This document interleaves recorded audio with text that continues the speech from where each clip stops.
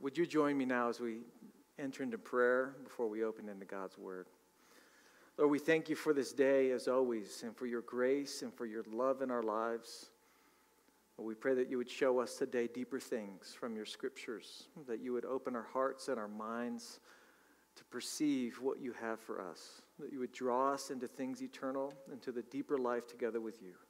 Bless us, we pray, Lord, as we close this book of Hebrews. We do all this for the glory of your name. Amen. Amen. Well, if you have your Bibles, we're going to be in Hebrews chapter 13. And this is the last message for this season, at least, on the book of Hebrews. And we're in the very final chapter. We're going to be starting in verse 12. And we want to end the book and end this whole series by asking one big question, which is this: how then shall we live? How then shall we live? Moving forward, pressing into life as we go through our daily lives, as we go to work and live together with our families, as we interact with friends and those near us, how then shall we live? We've covered in this series lots of great things. We've gone to the lofty mountains of theology to talk about big things like covenants and the priesthood and the deep movements of God. We've talked about very concrete encouragements that he offers us. It's been a book that has been meeting people that, whether now or back when the book was written, folks who have really been struggling with how to live life as a Christian in a challenging environment. And it's brought encouragement and some challenges. And the question at the end of it, as we walk away from this book, is, how then shall we live? And I want to say that this passage is going to focus in on, this message is going to focus in on verse 14 as the answer to that question, how then shall we live? And it says this: for here we have no lasting city, but we seek the city that is to come. And the reference that's implied here is a word that's used all through the New Testament, and it's the term resident alien. By him saying, here we have no lasting city, we seek the city that is to come, he's implying that we are here as resident aliens. And the term resident alien immediately draws us into a very deep tension, because we're at once residents, we're here for a long time, we're not going anywhere, but we're also resident aliens. Our citizenship and our hearts are somewhere else. And it's the kind of tension that the scriptures draw us into regularly, where if you try to resolve it too far to one side or the other, if you try to rest on one pole or the other pole, it will actually lead you down a path away from what God intends. He wants us to live in this tension of what he says, being a resident alien.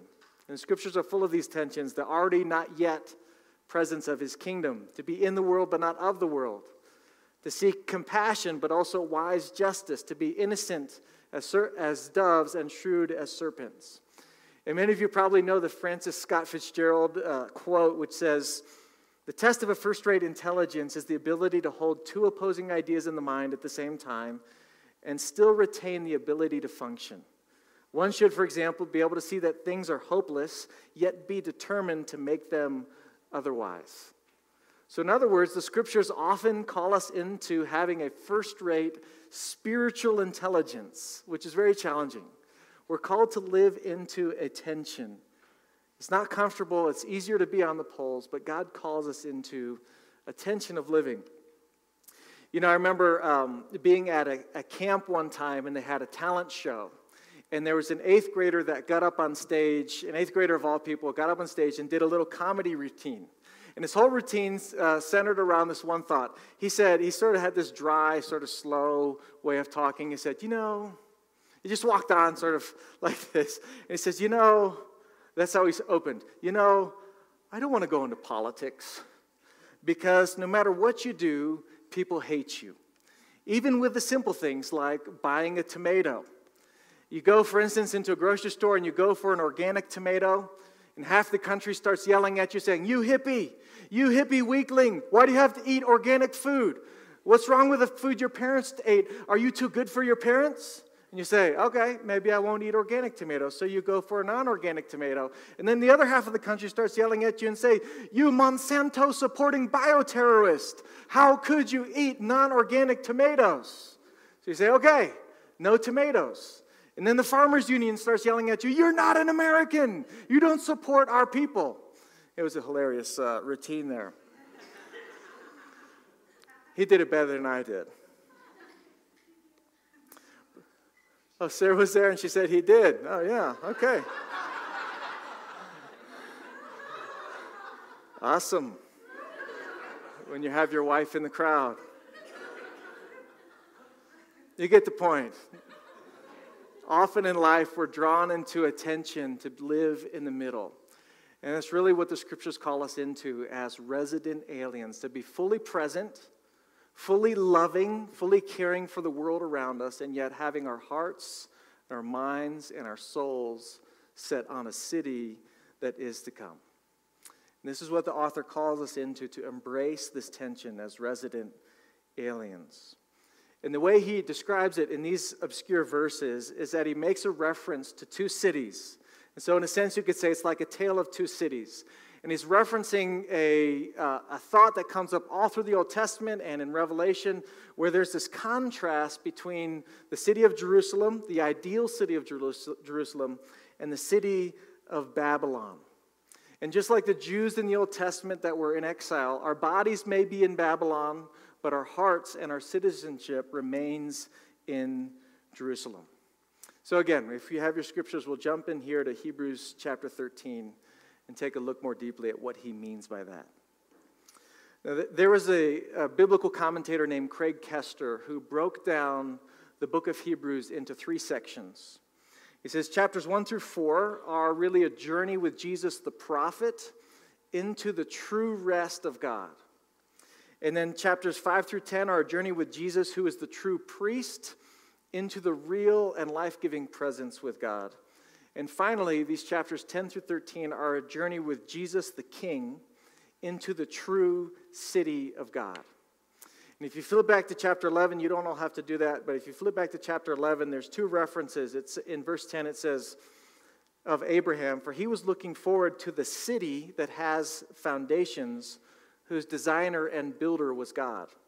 And then later in verse 16, it says, but as it is, they desire, he's talking about faithful people who walked with God, they desire a better country, that is, a heavenly one. Therefore, God is not ashamed to be called their God, for he has prepared for them a city.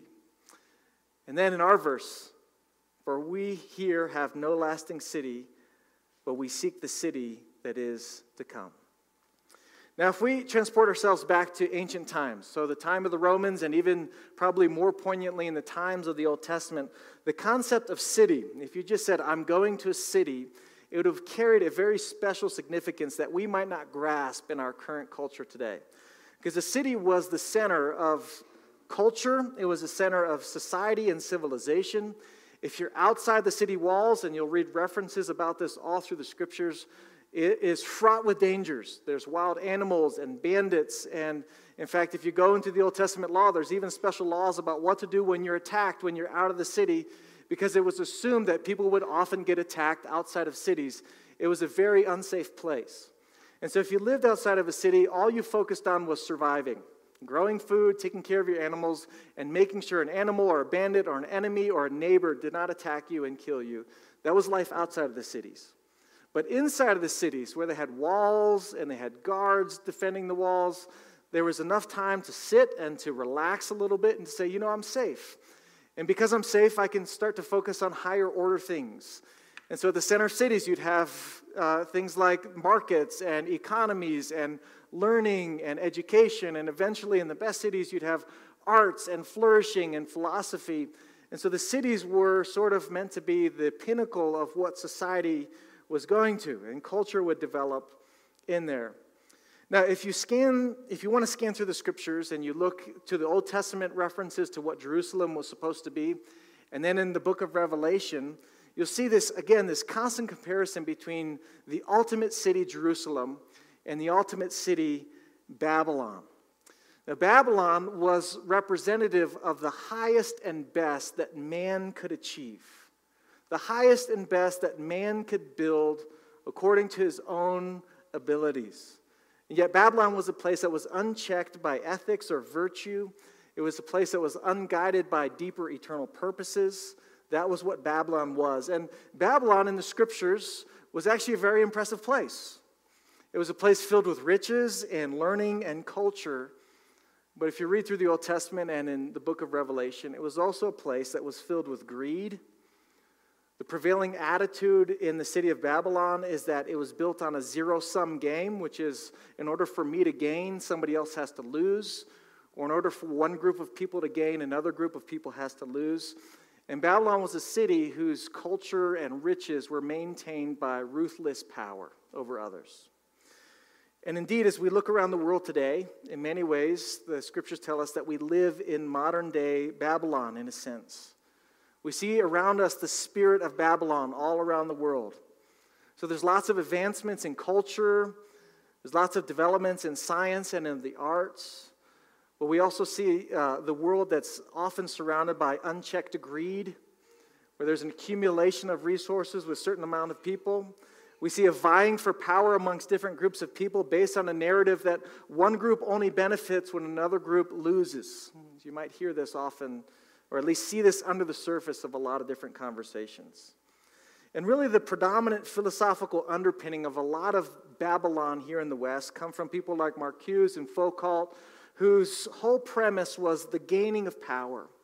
And so in some of the more incendiary movements that are framed in terms of justice speech, more of them underneath them really are movements to gain power. And that's because we live as residents of Babylon. We are in the world, we are in Babylon, the best that man can create. Now, when you read back through the scriptures and you look at the description of Jerusalem, on the other hand, we see it's what Abraham sought after. It says Abraham was looking forward to the city that has its foundations, whose designer and builder was God. So in comparison to Babylon, that's built with the highest and best intentions of humans, Jerusalem was built and designed by God. And so it's not based on greed or power. It's not based on a zero-sum game where in order for one group to gain, the other group has to lose. But it's a city, it's ultimately a culture and a center of life that's built around the goodness of God, around the love of God, and around the justice and perfect wisdom of God. And just for fun, I know all of you will do this week during Thanksgiving. If you want to open Revelation chapter 22 and 23, as one often does during Thanksgiving, it gives us this amazing image of the Jerusalem, the new Jerusalem that is to come. Again, being the center of society and culture of the whole new heaven and new earth. It's a place where there's no disease or death, where all poverty, all strife, all racism, all injustice has been wiped away. All tears are removed, and death no longer has any sting. It's a place that relies completely on the abundance of God, that doesn't even need the sun, a burning thing of gas, because the light of God is unending and eternal. It's a place where people can receive from Him. And because God is a well of eternal goodness, somebody else doesn't have to lose in order for somebody else to gain, because it all comes freely from the generosity of God. This is the images that it gives us. It's a city that's designed for life to flourish because God is at the center. And all of life is oriented around His perfect will and His plans for the world. And what this chapter tells us here at the end of this book, written to a group of people who are struggling living in Babylon, it says, "For here we have no lasting city. We seek the city that is to come." And that brings us back to our question for today. How then shall we live in light of this? Jesse, that's great. A lot of great trivia through the Bible about Babylon and Jerusalem. How then shall we live? And again, looking back at this passage, which is a conclusion to this big book and sermon, I want to quickly consider with you three things that we can take to heart and grab a hold of as we answer that question, how then shall we live? That first comes from the main verse here, 14 today, which says, "Seek the city that is to come." And what he's saying there is if we can grab this image that we're going to all read over the Thanksgiving from Revelation 22 and 23, what he's saying there, all this that we talked about of Revelation 22 and 23, that is part of the character of what happens when God's presence is in a place. Jerusalem in Revelation 22 and 23 is what happens when God's presence is in a place. And so when Hebrews tells us that Jesus is the same yesterday, today, and forever, that means the Jesus that rules in that New Jerusalem is the same Jesus that's ruling in our hearts now. That all that we can expect of Jesus to rule in an unbridled way in the New Jerusalem is present in our hearts now if we allow him to have his way in our lives.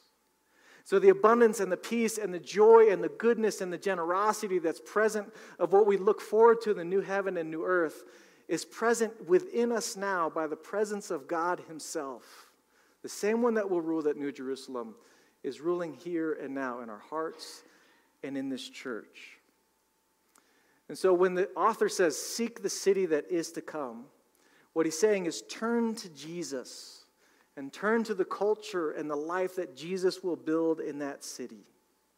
That despite all of Babylon around us, despite the zero-sum game that we see in conversations where people are pitted against each other, that we don't fall for that zero-sum game, that we don't fall for this power struggle and wonder who's going to win. We know who's going to win. God is going to create new heaven and new earth. So we don't have to worry or fret. We can live with peace and justice and generosity because we are tapped into the source of peace and justice and love and generosity in the person of Jesus Christ, who dwells within us. So when he says, "Seek the city that is to come," it's a call to us to inner formation, to turn our hearts and our minds to what our future reality will be that's present here with us now in Jesus Christ. Seek that city that is to come. To allow Jesus to take more and more residence within our hearts, to continue to take root, and to bear out fruit in our lives. So some really quick, practical, pastoral questions for us. Do we spend more time discussing, worrying about, looking at, reading the news and social media, or do we spend more time in the presence, in the words, and in prayer with the leader of this New Jerusalem? Are our decisions defined more by the parameters of Babylon? Again, zero-sum game, greed, I got to win, you got to lose. Or are they built around the virtues of this New Jerusalem that are present to us in Jesus Christ? Is what we worship truly, and by worship I mean give our lives to really, if we ask the question, what we're giving our lives to, is what we worship more representative of Babylon, or is it in Jerusalem? We live in Babylon for now and for a while. But the encouragement here is to seek the city that is to come. The way we do this is by time with God personally, time with his people in worship together, what we're doing here now, and time together living for him out in the community. Seek the city that is to come. That's our first encouragement.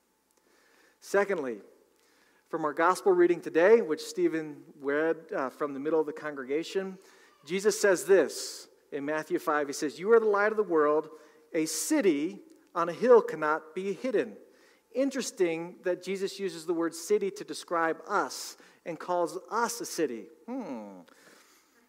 Verse 14, "You are the light of the world. A city on a hill cannot be hidden. Let your light shine before others so that they may see your good works and give glory to your Father who is in heaven."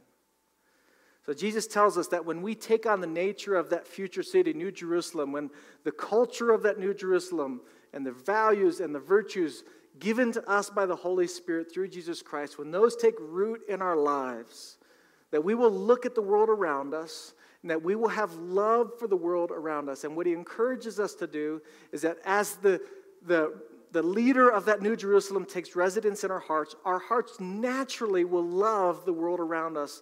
And we will, as he says, shine our light out into the darkness.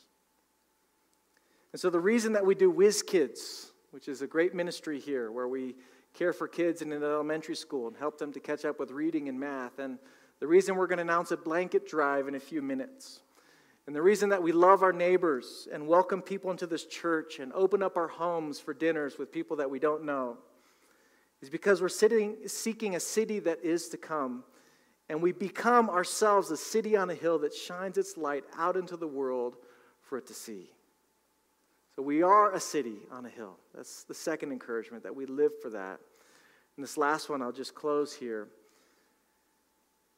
is that we're be like Jesus, and we get these from these verses, that we be like Jesus in loving a city that will never love us back.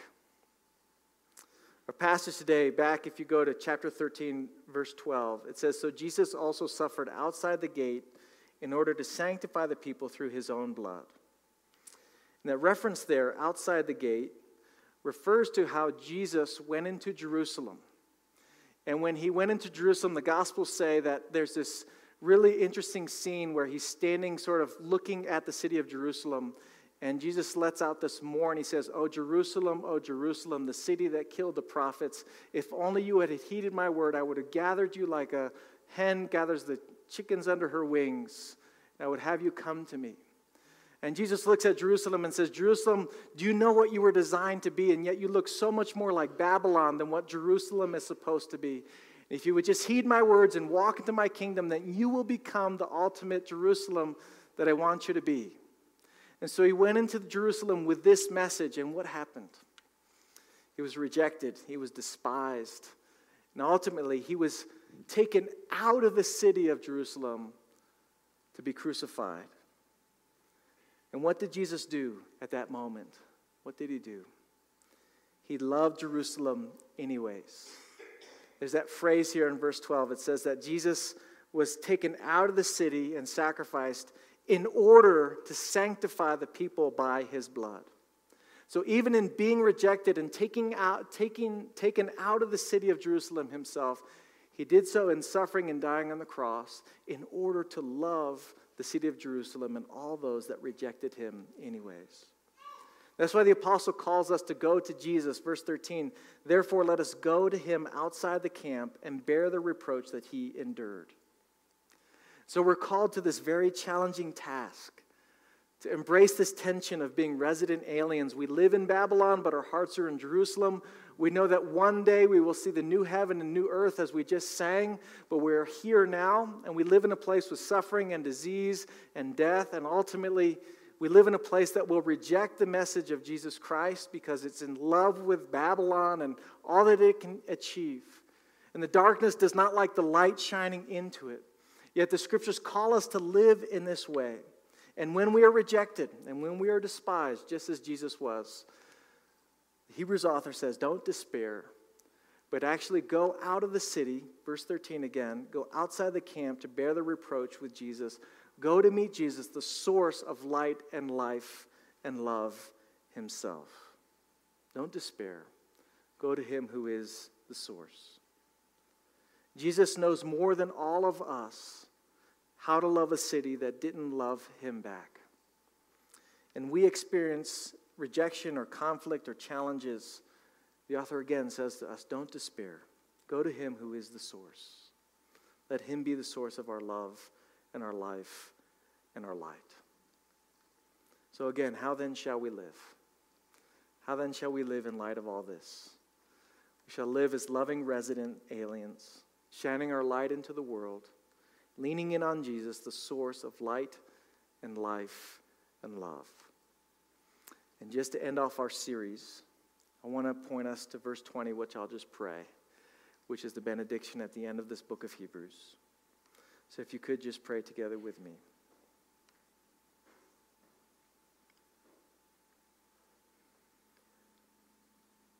Then may the God of peace, who brought again from the dead our Lord Jesus Christ, the great shepherd of the sheep, by the blood of the eternal covenant, equip you with everything good that you may do his will, working in us that which is pleasing in his sight, through Jesus Christ, to whom be all glory forever and ever. Amen.